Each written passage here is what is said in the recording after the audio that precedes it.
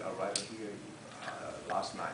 So we were so wonderful to have him here with us, and then I hope that we can have him talk about why he's here, and then he give us the coverage how he deal with Taiwan. Probably you would like to know what's the difference for the chamber to the chambers in Taipei. Sure. Yeah, and I know my understanding is that the business council is actually very close to the defense department.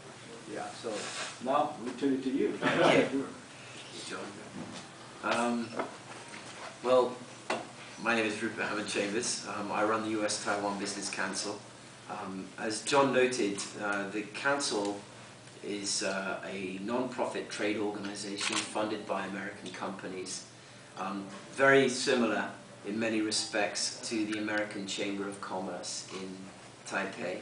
We function in many respects the same. Our charter is the same. Our job is to serve the interests of American companies in Taiwan. But the AmCham does it locally from Taipei.